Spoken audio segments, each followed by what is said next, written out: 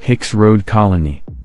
California has its fair share of myths and lore, and one of the most well-known San Jose urban legends involves stories of people being attacked on Hicks Road.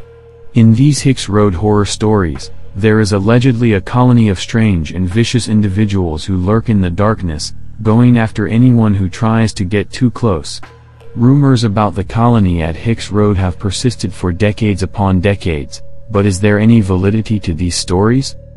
When considering if there are any real facts about the Hicks Road albinism colony, it's important to keep in mind that people with albinism aren't somehow inherently evil. Even suggesting this is rather absurd and offensive. Rather, these tales speak of cannibalism and satanic cults, but these aren't the traits of people with albinism by any means. That said, this is a myth from San Jose that just won't end. It helps that there are a ton of witnesses willing to speak about their experiences on Hicks Road, a place teens still dare to venture to in the middle of the night, to determine if you'd be quite so brave. The colony's origins may stem from other creepy local lore. There are several theories about how this supposed vicious clan came to live near Hicks Road. The legend has been around since the 70s, or possibly earlier, and has persisted well into the modern age. However, the urban legend's origins are up for debate. One thing the stories all have in common, though, is that the people live as part of an organized colony. One suggestion for where this rumored colony could have come from is that it's related to a Swedish community based at the entrance of Uvas Canyon Park. This group of people doesn't have albinism, but they can be very fair-skinned. Others say it began with United Technologies Corporation, located on nearby Metcalf Road.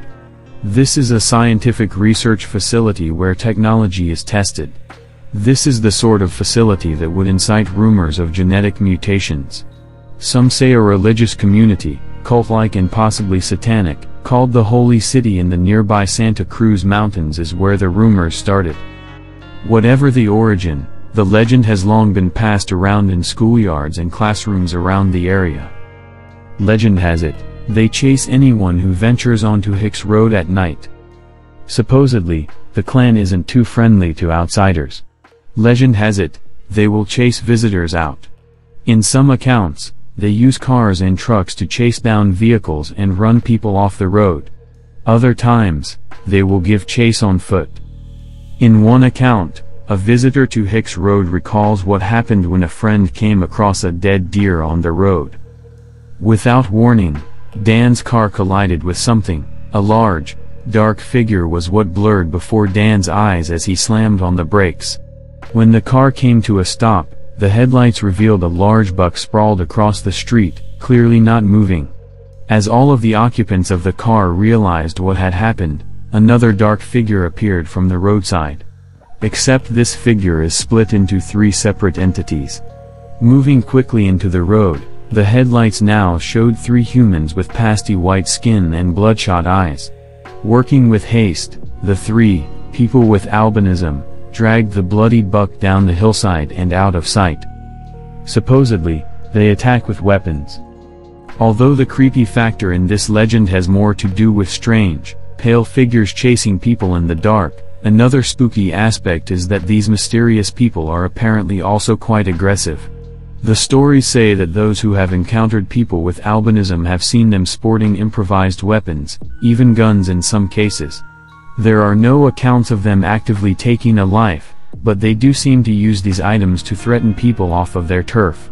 In yet another personal account, one individual recalls an encounter with one such armed figure. "We pulled off the first turn, and the truck slammed on its brakes behind us, its high beams still shining bright, and the driver opened his door and exited carrying a large object, which in our retellings of the story has been everything from a shotgun to a fishing pole. The screams from our vehicle could be heard from Quicksilver Park to Old Almaden, and we hit the gas and raced off of Hicks as quickly as possible." The colony might actually be a satanic cult. One version of the Hicks Road legend states that the individuals are afflicted with a genetic disorder, but they are also linked to the devil. There are rumors that the colony on Hicks Road is part of a secluded cult that worships Satan. Their attacks on people at night may actually be how they gather human sacrifices, or possibly just how they keep people away from their evil practices. The satanic cult rumor goes one step further, claiming visitors to the road can call upon the cult for revenge on enemies. According to the tales, a bridge near Hicks Road has been cursed by the cult. Those who write a person's name on the bridge will be granted the demise of that person. A difficult thing to prove, of course, but an even darker reason to trek down Hicks Road. Stories tell of the colony's cannibalistic tendencies. Possibly the most frightening aspect reported about this evasive colony is that they are supposed cannibals. Stories depict them carrying off deer, trying to bite into humans, and even going after family pets. In particular, one story claims a colony member carried off a poodle in the night. Bones from dogs have been found in the area, further fueling the rumor. If the rumors that the colony has satanic ties are true, this may also account for their craving for flesh. Even if you don't see them, you may hear them screaming. Adding to an already terrifying prospect, not only might any visitor to Hicks Road come upon the vicious mob, they are apt to hear them as well. As though glowing red eyes and weapons weren't intimidating enough, the individuals on Hicks Road are known to scream out in terrifying, unearthly tones. The shrieking echoes in the darkness, resulting in those who claim to have heard, if not seen, the horde. The prospect of hearing screams in the area is enough to keep many from daring a visit. Of course, the sounds could just be barn owls or coyotes, but who can say for sure? Some believe they are ghosts. A more supernatural theory suggests that the pale-looking individuals are not humans at all. Given their appearance and tales of their strange screaming and violence, some have suggested that they may not be of this earth. Instead, the terrifying attackers might be ghosts. Psychics have weighed in with their own opinions on this mysterious phenomenon. It's quite likely that these are echoes of some former territorial band of people who, at one time, lived in the region. Why they should be presented as people with albinism seems obvious to me. They're not people with albinism, they're ghosts, and people see them as ectoplasm. If ghosts are too supernatural a prospect for you, another researcher posits a more science fiction-y explanation.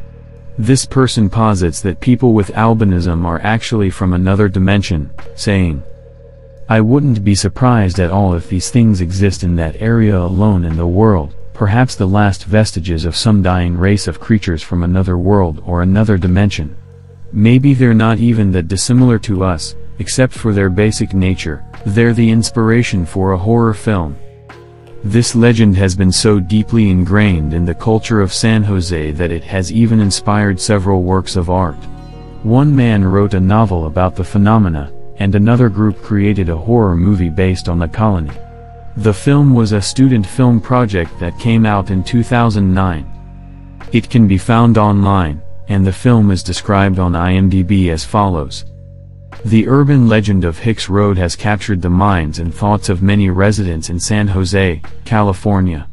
And especially the imagination of 4 college students who grew up hearing the story again and again. These 4 curious seekers attempt to find out what is really going on in the shadows of Hicks Road. But little do they know that what lies ahead will haunt and change them for the rest of their lives. The legend may spring from the homeless population in the area. Of course, as with any local legend, there are often real and rational reasons for the stories.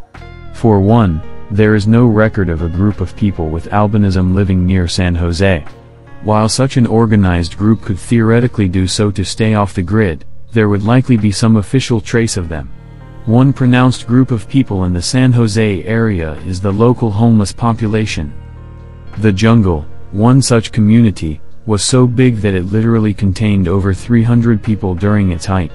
More of these encampments, in smaller sizes, dot the city and its surrounding areas, including the region and parks near Hicks Road. Such a population may currently live near the area of the supposed attacks or have lived there at one time. Because there have been homeless encampments in the area for so many decades, this may be part of where the legend came from. San Jose lore places the colony all over the city. Although the stories mostly direct people to Hicks Road, there are stories of the possibly murderous colony all over the city of San Jose.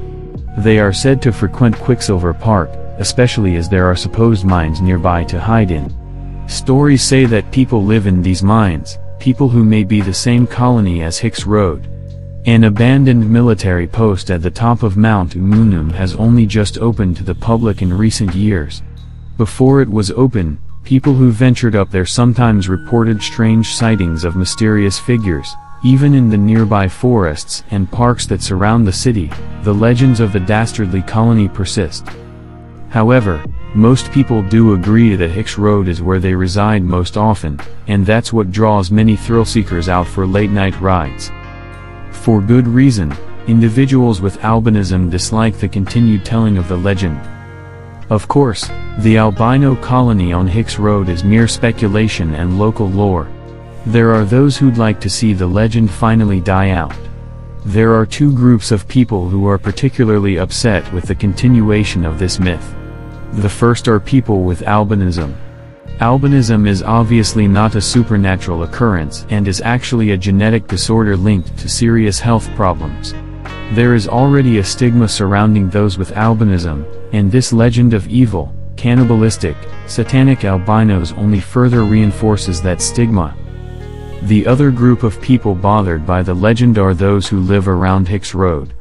The stories have attracted daring teens out to the area at night to explore for decades. Sometimes, trespassers leave messes and even damage property. Many residents have put up signs to keep visitors out.